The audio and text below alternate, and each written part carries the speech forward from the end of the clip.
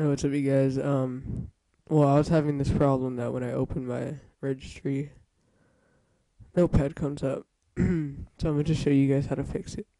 Right click, go to open with, choose program, then go to browse, and go to your Windows folder.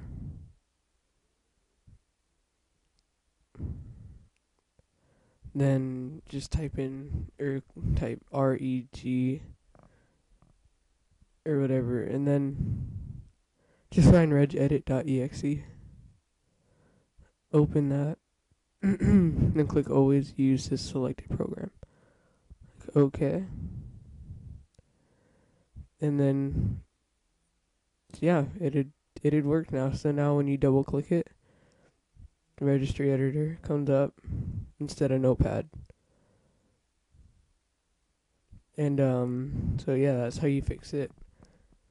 And yeah, I had this problem for a while and it was bugging me, so I checked it out and I found it.